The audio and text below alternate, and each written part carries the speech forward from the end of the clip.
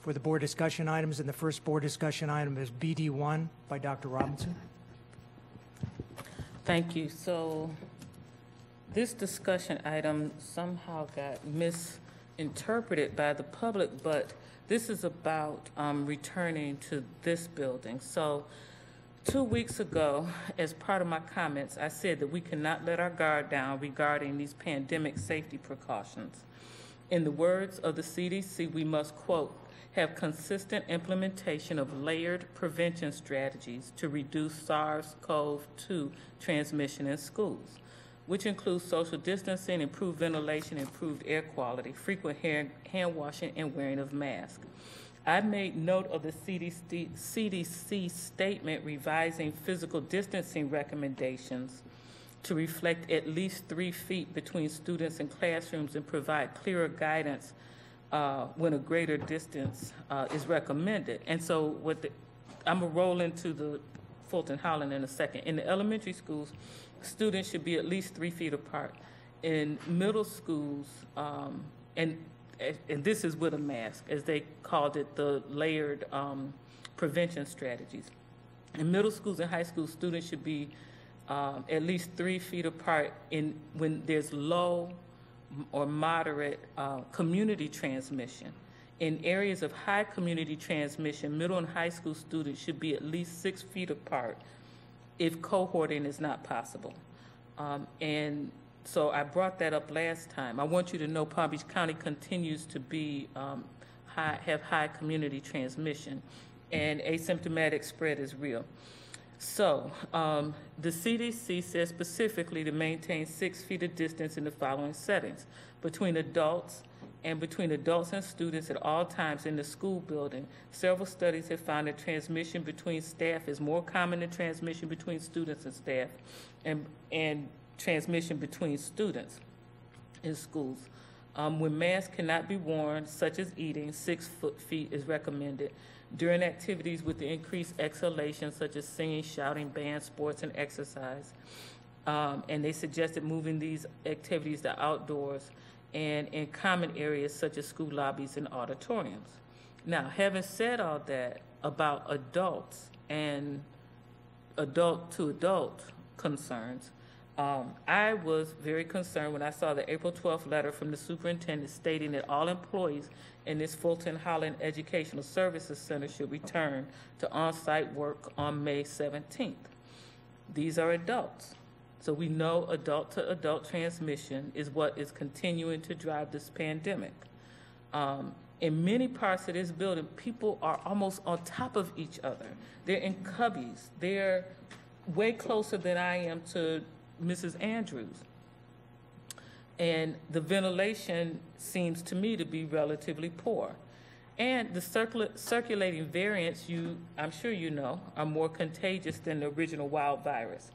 So let me just say, as Mrs. Andrews said in earlier comments, I appreciate the fact that many of our employees never left their on-site work.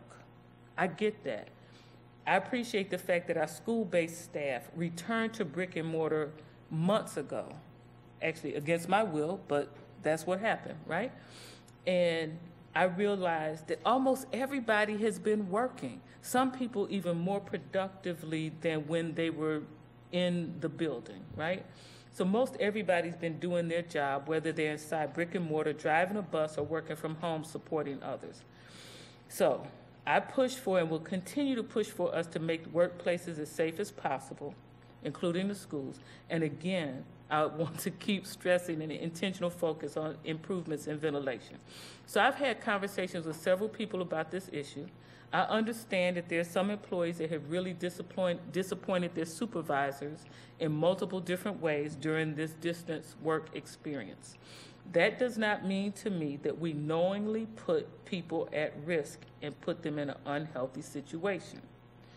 If people are not performing their job to the level of expectation or with the appropriate level of professionalism, they should be warned. They should have a verbal warning to make sure that the job expectations are high and clearly communicated. And they should understand that in this new educational environment, because things are changing, now more than ever, you might want to make sure that you're doing your job and show everyone how important your work is to contributing to this educational system, because teamwork makes the dream work, right? So my point is this: let us solve the problems that exist with the solution that addresses that problem.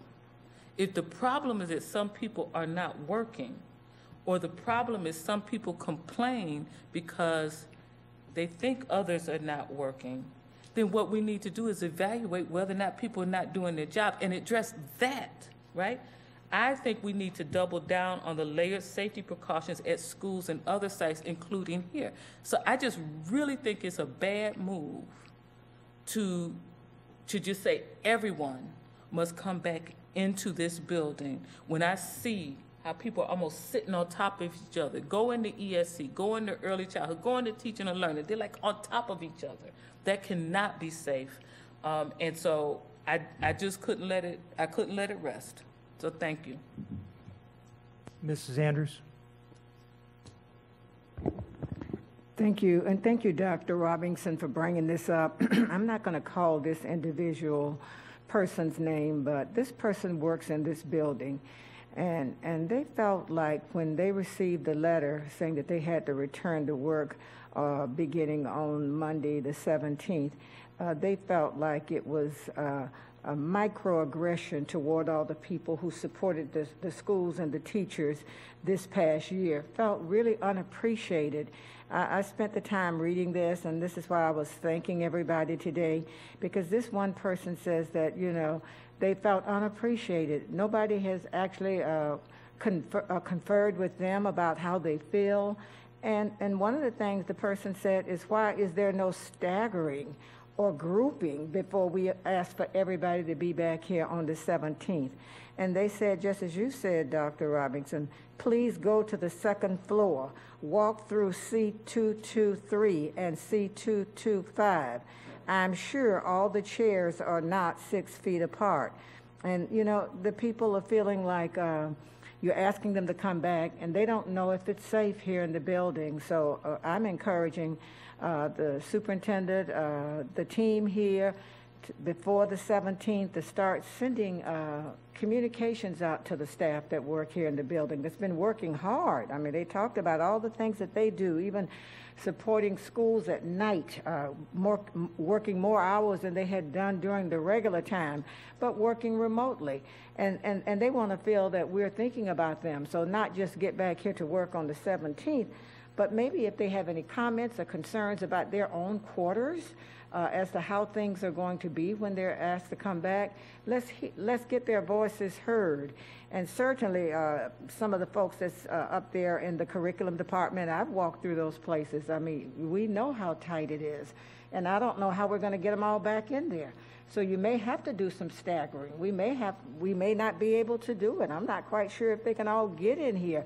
And we're talking about an 8-hour day, all day long, wearing a mask, and you're up on top of everybody else. So this was appropriate, and I'm just encouraging the superintendent and team to think about the people in this building. They're so valuable in making sure the rest of the district runs smoothly. And now some of them are feeling like, you know, they're ordered to come back, and no one has asked them anything. Any other discussion? All right, thank you. Next item on the agenda is BD2. Dr. Robinson.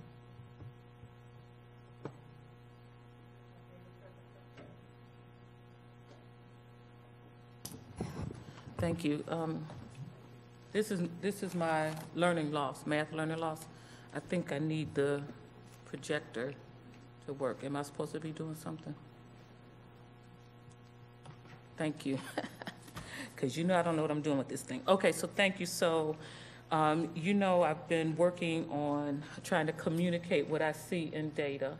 And so I wanted to, well, first let me thank Mark Howard and Dr. Adam Miller for helping me pull this data and slice and dice it and figure out what the data is telling us and answer my 3,000 questions about numerators and denominators. So I wanted to answer 2 questions when I started walking this path. First is, who is enrolling in algebra and when? And then secondly, did students lose any math skills during the pandemic? And so the first few slides are telling us who is taking algebra and when. So now these slides are orange and blue. You know I'm not an orange and blue person, and so I know it's hard to look at, right? So I'm sorry. So you will note here, this is middle school.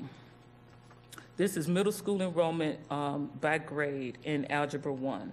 And so let me just take a minute and try to walk through it. So these are, I've got too many things going on here. So you will note that in addition to white, black, and Hispanic, we've added Asian as a subgroup. We show children in poverty, marked as free and reduced lunch, and middle class, which is marked as non-FRL. I did not request the gender along with the racial, ethnicity, and SES disaggregation here. So now I'm only showing data. I hope that we will all be curious and ask the how and the why questions so we can remedy the disparities. So we're looking at who's enrolled in Algebra 1 in middle school. So this data includes Palm Beach virtual as well as distance and brick and mortar enrollment. On the left is 7th grade, on the right is 8th grade. In each grade level from left to right is Asian free and reduced lunch, Asian middle class, black free and reduced lunch, black middle class, Hispanic free and reduced lunch, Hispanic middle class, white free and reduced lunch, and white middle class. And this pattern of presentation continues throughout these slides. So these are percentages. Blue is the 1920 school year, and orange is the 2021 school year that we're in. So these are the years that ended with the pandemic and started with the pandemic. The numerator is the number of children in each subgroup who were enrolled in Algebra 1 at any time during the school year for that designated grade level. The denominator is the number of children in that grade and in that subgroup. So for 7th grade, the highest percentage enrollment is Asian middle class students at 33% in fiscal year 20 and 38% in fiscal year 21, followed by Asian students in poverty at 21 and 26%. So who is not in Algebra 1 in 7th grade? Black students, whether living in poverty or middle class, Hispanic students, whether living in poverty or middle class, and white children, especially those in poverty. So those groups' enrollment range from 5 to 14%. And white middle class enrollment in Algebra 1 in 7th grade is 19% and 21% in those 2 years. So now I just want to share just a bit of history as I'm looking at this. And I probably will say repeatedly, it's my opinion that we should set an expectation that Algebra 1 is taken in 8th grade. Years ago, we had a pilot at 2 schools for all students at the schools to take Algebra 1 in 8th grade. One of those schools was Palm Springs Middle School. The pilot failed. I was told it was due to lack of back mapping the pre-algebra skills into the earlier grades. I guess I'm one of the few adults that believes that our routine course of study should be Algebra 1 in 8th grade, since it is a gatekeeper course for all math and sciences, including the math and sciences that create vaccines, save the environment, take a spacecraft to Mars, etc. I think this is another manifestation of an adult problem. So let's look at 8th grade, okay? The pattern is more or less the same. But tell me, how do you get into Algebra 1 in 8th grade currently? You take 7th grade advanced math. How do you do that? You take 6th grade advanced math. How do you do that? Some administrator determines that you are ready or worthy, okay? So we are sorting children to determine whether or not they're going to be our future scientists and engineers and so forth coming out of 5th grade. All right, I'm going to move on. I think I'm going to move on. Okay, so this should be high school. This is high school algebra enrollment. Okay, 9th is on the left, 10th is on the right. You can see really that our expectation for Algebra 1, our normal for Algebra 1 is 9th grade. You will see that enrollment for Asian students and white middle class students peaked in 8th grade. So 9th grade is where black, Hispanic, and white children in poverty peak for their algebra enrollment. Now, you also see 10th grade on the right. Now, 10th grade is late to take Algebra 1 if you're college bound. There are low numbers here for Asian students as well as middle-class white students, and the percentages for Black, Hispanic, and poor white children are in between the teens and the 30 percentile range. So unfortunately, from fiscal year 20 to 21, you see increases in the percentage of children taking what I'm gonna call late algebra in 10th grade for the Hispanic middle class, white children in poverty, and Blacks in the middle class. I'm not answering the why questions because I didn't try to dig into them. I can speculate that part of it was COVID, right? Because these are children who were enrolled. It's not children who were taking it for the first time. So some of those children might be repeating algebra. Now, here's the one that makes me cry. So these are just numbers. These are not percentages. Who is taking Algebra 1 in 11th and 12th grade currently? Okay, again, I don't know if this is first time or repeaters. These are raw numbers. So you see Black is on the left, white is in the middle, Hispanic is on the right. These are raw numbers, but when you know that our district in high school enrollment is pretty close to a third white, a third Black, a third Hispanic, the disproportionality is obvious. So as we talk about equity and excellence, let's figure out how to make this important gatekeeper course the norm in 8th grade for everyone. Now I want to talk about loss, learning loss. So,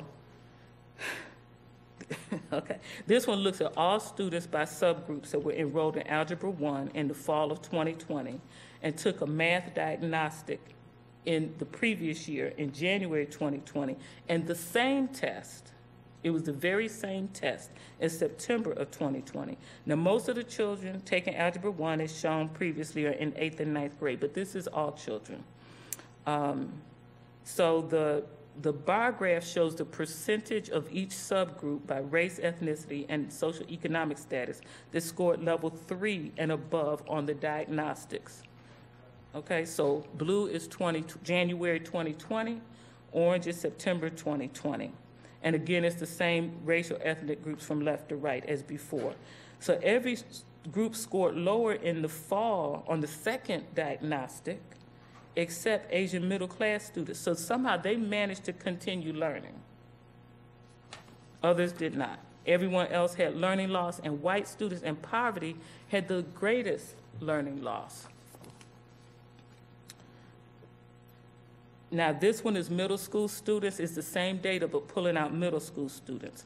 So as I described already, these are the students that someone thought worthy and ready to take accelerated math and put them on the course for algebra by 8th grade. So the denominator here is all middle school students enrolled in Algebra 1 in the fall of 2020. It's mostly 8th graders, as you saw before. The numerator, again, is those scoring level 3 and above. Blue is January 2020, orange is September 2020. So most groups had some learning loss. The most loss was with Black students, both in poverty and the middle class. Noticeably, Asian students in the middle class and white middle class students were able to maintain. They had some very small gains. So learning loss was not as apparent in those groups here. And on to high school, and I think this is my last slide. So this is high schoolers in Algebra 1 in fall 2020. It's mostly 9th graders as previously represented. This represents, again, the percentage of students of the subgroup that scored level 3 and above on the diagnostic exam in January 2020, which is blue, and September 2020, which is orange. The denominator is all students in high school in the same demographic group. There's evidence of significant continued learning for middle-class Asian students. But what was really, to me, mind-blowing is there was significant learning loss for Asian students in poverty and white students in poverty, right? And so this is just another manifestation of disparities in our district, and this is with this terribly important gatekeeper course. So we know we have access issues, and we also documented for many students learning loss, right? So I think our standards are too low. I think Algebra 1 should be expected in 8th grade I thought we had previously, over the years, back mapped the curriculum so that they develop those pre-algebraic skills long before 8th grade. Apparently, we have not, or if we did, somebody doesn't believe. I'm just showing this because we're talking equity and excellence. Here's a problem we need to solve. So thank you for your attention. Any questions, I'll be happy to see if I can answer them. Thank you. Any questions, comments, board members? Okay then, BD3, Ms. Brill. Thank you. So Mrs. Bass is passing out a couple of policies for you. So the discussion item actually should have read that I wanted to discuss establishing comprehensive policies and procedures for human resources, as well as a new procedural manual aligned to the policies. All of us have been on the board for a while know that we've had a lot of lawsuits over the years because we really don't have tight policies. And in speaking with our Inspector General, she's highlighted that for me over the course of her time with us. My background, once upon a time, I was in HR, so it's always been kind of a bone of contention when I first came on board about, the way we post, the way we hire. So I have a lot of questions. The two policies that you see, one of them is 2 lines. It's on promotional practices, and the policy was last updated 20 years ago. And then the other policy, which is on criminal background checks, was updated in 1997 and references a statute that was repealed in 2003. So we clearly need to tighten that up, and it's not going to be an easy process. I mean, it's going to take some time. I would hope that we would ask the IG to work with legal and HR to craft some comprehensive policies. One thing I do want to bring up, which Mr. Katz brought up to me from CTA today, which I told him we could address as we get the policies, is to make sure that whatever policies are created don't conflict with our collective bargaining agreements. So as I told him, right now this is just in the discussion stage, but I do think it warrants us looking at all practices in HR. It'll make us do better, and then having a comprehensive employment manual or HR manual that aligns with our policies will just help us do better and hopefully eliminate a lot of the complaints that we get. So I welcome your comments. Mr. Chairman, if I may, so just thank you, Ms. Brill, for bringing this up. I just wanted to let the board know that we have solicited, prior to this discussion item, the Council of Great City Schools to review our processes and to give us some feedback, and the Sterling Group, the Sterling Council is also reviewing our practices, so we should get those reports soon. The standard operating manual, I instructed them to start creating that last August, so we have a template in place, but if the board chooses to get us to create new policies, then we can just easily update that. But thank you, Ms. Brill, for bringing that forward, and we will share those information with the board. If I may follow up? Ms. Brill, you have a follow-up. Well, just as a follow-up to Dr. Fenoy, I respect that, but I want to make sure that we we hone in on human resources. So if they're looking at all of our policies and procedures overall, that's fine, but it's specific to HR. Okay. Yeah, specific to HR. Mrs. Andrews, then Mrs. Whitfield. Thank you, Ms. Brill, and I think this is really timely. I was in HR back at the time we did policy 3.45, and I just think just tonight on the board agenda we had a policy 3.45 appointment, and how that was handled was, to me as a board member, was pretty inappropriate by getting an email about this selection of this person, and then looking in the paper and it was already done. And this is our policy. And so I think this policy really needs to be looked at. We put this in place back during that time because there was a shortage of people. We wanted to make sure the superintendent had an opportunity to get the best people. A lot of thought went into that, and it was a way that, we didn't have to wait around for the process. So I do remember how that actually started. But now I think when it's being used, and it's our policy, and we don't even have any conversation about what's going on with this kind of appointment, it's a problem. It was a problem for me this week, not the person, but how the policy was used as a board member, not understanding exactly what was going on in this movement that was really quickly. So I think that's necessary. I like the idea of getting the working with the Council of Great City Schools and others to get this manual going. But even with this 3.45, I would like the superintendent as well as HR to know that this is our policy, and and the superintendent has the power to put people in, but it would be respectful that a board member would know that before looking in the paper or seeing it in an email that it's being done. And I just remember, because I was a part of it at that time as an employee, that it was because we really wanted to make sure that we had the people in place to do the job that needed to be done, and if we identified them, we could move forward. But certainly now, as a board member, this is our policy, and we need to do better.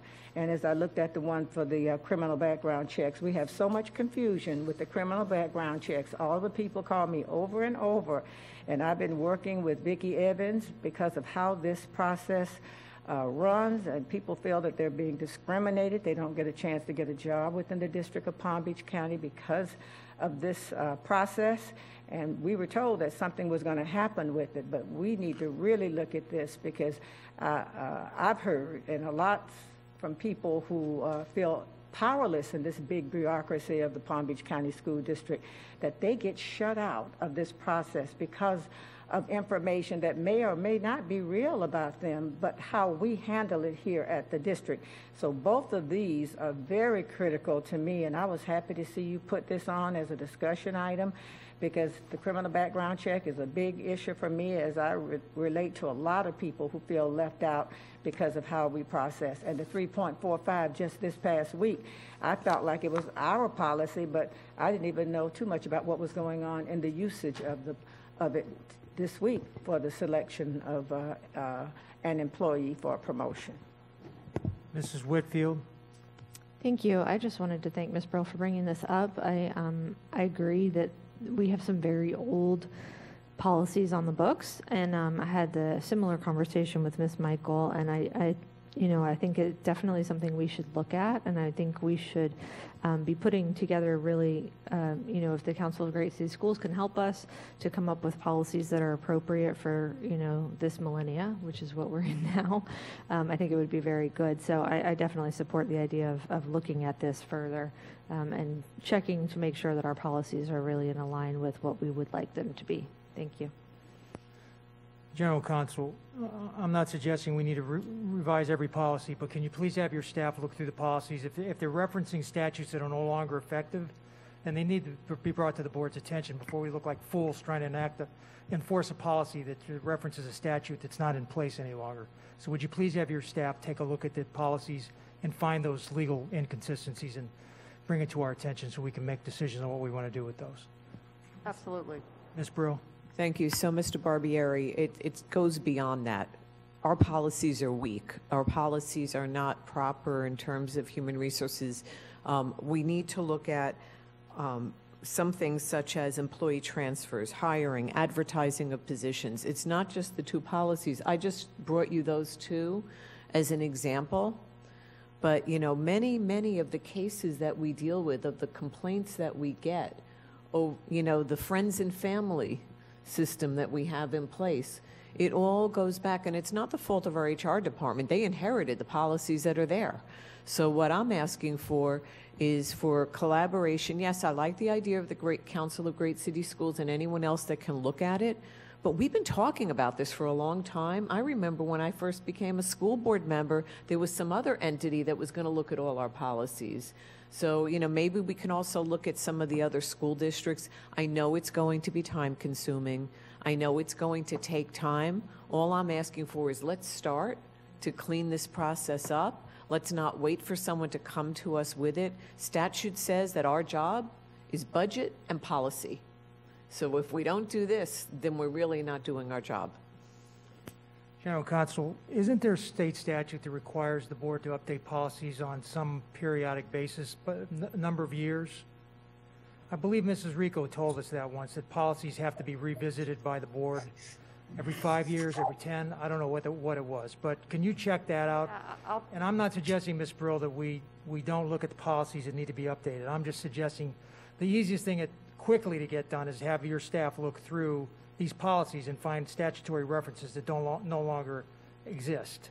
Yes, Okay. we'll absolutely take up the charge on looking through whether or not there's any outdated statutes and things of that nature in the policies. All right, and let us know what the law says with respect to how often these policies have to be updated, because if we're violating the law, certainly we have to start, taking a look at getting the policies, a lot of them, maybe redone as soon as possible.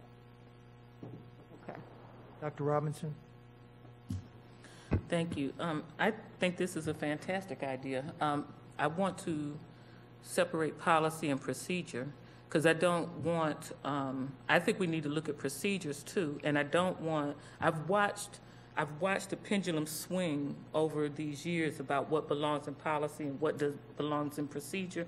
I think we're kind of in the middle, in the balancing act, but I think that there's things in procedure that need to be reviewed, right? I'm not trying to put everything that should be in procedure in policy, but I think that there's a lot that needs to be reviewed. I think, one, I would ask General Counsel to look at the lawsuits over the past 5 years and see if there's been some correction in how we operate, whether it's in policy or procedure, that would prevent that from happening again. But I'll tell you the thing, is two things that come to my mind. Dr. LaCava knows which the first one is, and that's the whole thing with the background checks and offering people job letters and they quit their previous job, and then the background check comes with some weird thing in it.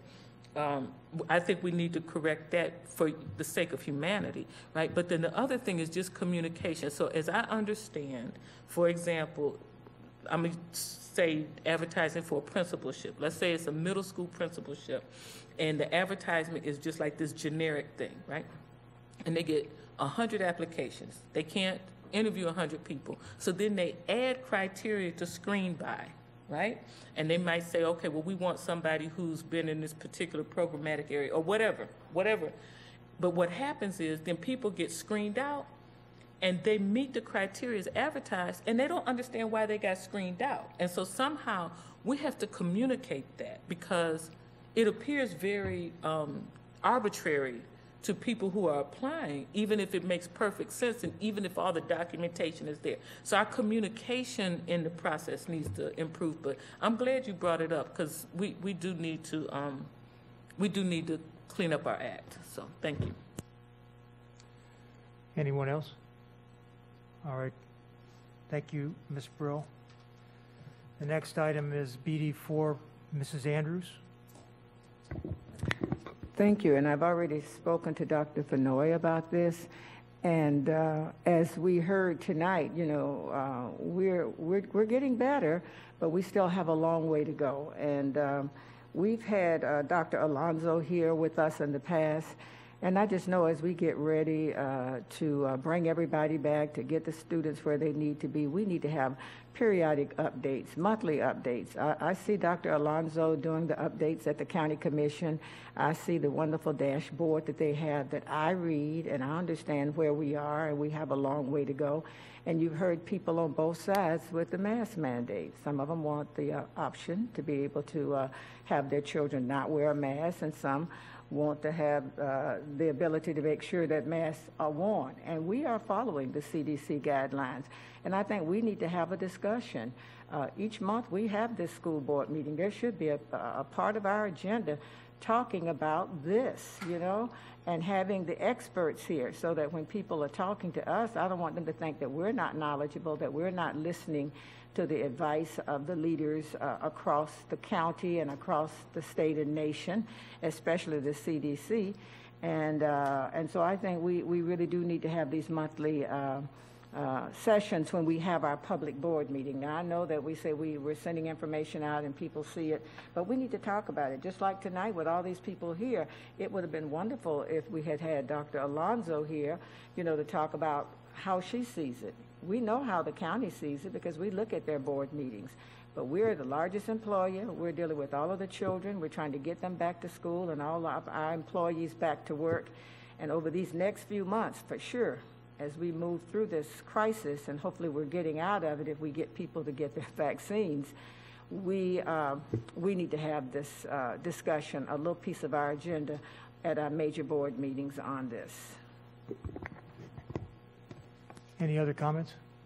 Dr. Robinson? Thank you. I mean, I think that's a fine idea. I actually think my recommendation would be that Dr. Fenoy also re-engages his, whatever that group was called, a COVID advisory committee or whatever it was called, because there's still some things. I mean, one day, hopefully, we'll get to the point where, like, everything goes back to some sense of normal.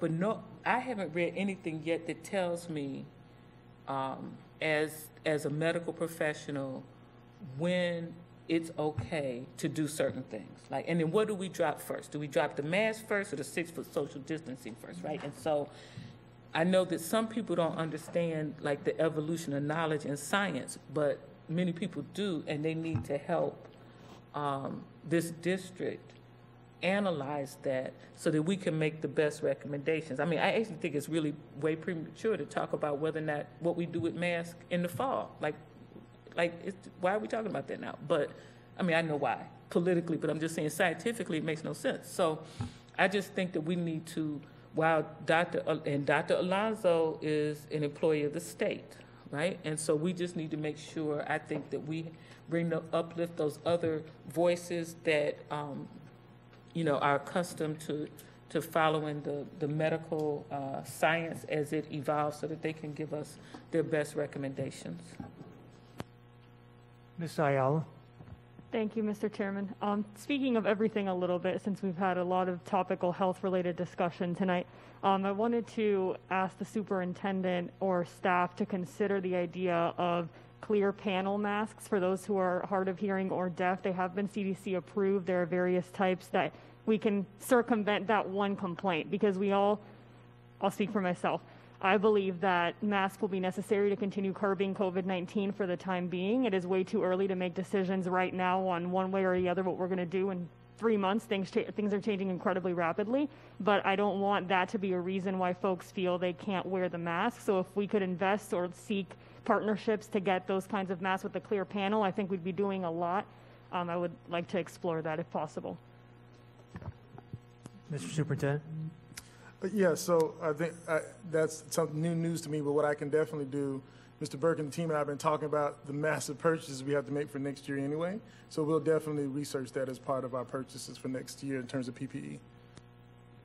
Mrs. Andrews? I would just like Dr. Fenoy to respond about the piece where getting the committee back together and also having Dr. Alonso come in here and work with us. Oh, I have no, if that's the will of the pleasure of the board, I have no problem at all. Okay. All right, board members, would you like us to make an invitation to Dr. Alonso to, at least she can log on with us virtually if she doesn't want to come into every month at the regular board meeting, so she can give us an update on the latest thinking of the health, at least the health department. Yeah. And Dr. Robinson, you suggested other groups other than, I'm not sure who those are, but if you want to get those to the superintendent. Dr. Fenoy knows. He had the COVID advisory committee at the beginning of this madness. Yeah, it's the same committee, and I talked to him a couple of months ago, and Dr. Alonso was part of that team, so all we have to do, Mr. Tierney can just set up the call and we'll get it done. All right. Any other discussion? Mrs. Andrews? It's not about this. I just wanted to point a personal privilege. Go ahead, Mrs. Andrews. I just would like to read the statement about George Floyd that came from the Council of Great City Schools. I know we've been in here a long time, but I cannot let this evening pass without me reading the statement from Michael Casserly, the Executive Director of the Council of Great City School, as it related to the verdict of the Chauvin trial. So if this is okay, I would like to do it right now. Mrs. Sanders. Thank you. And I'd like to say to the public that the Council of Great City Schools is 77 of the largest urban school districts in the nation.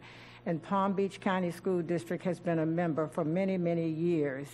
And so this is the statement that is being presented tonight from the council. It says, statement by Michael Casserly, Executive Director, Council of Great City Schools, on the verdict in the Chauvin trial.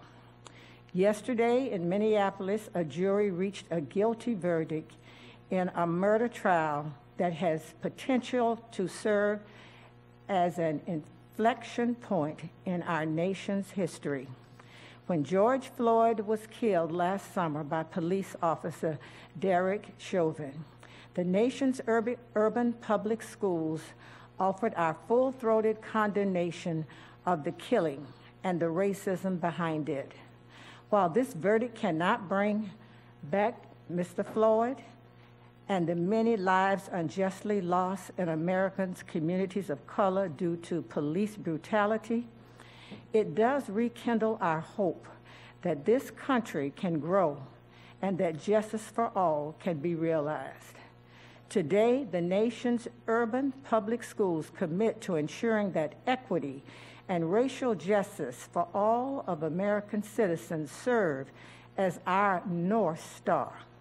We vow to do our part in helping our students, staff, and graduates step into their communities holding the highest regard for the value of lives of their neighbors.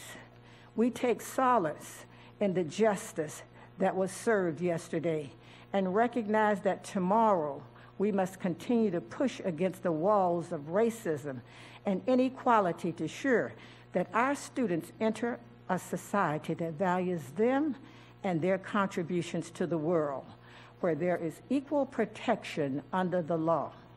The council will continue to fight to ensure racial justice and use our collective efforts to make sure our schools are nurturing, welcoming environments for students, particularly of color, as we work toward creating an equitable nation free of ignorance, fear, and prejudice. Thank you. Thank you, Ms. Sanders. Is there any further items the board wants to comment on? Mr. Superintendent, do you have anything else? No, sir. Take a motion to adjourn the meeting. Motion by Ms. Ayala, seconded by Mrs. Whitfield. Any discussion? All in favor? Opposed? Motion carries. This meeting is adjourned. Drive carefully.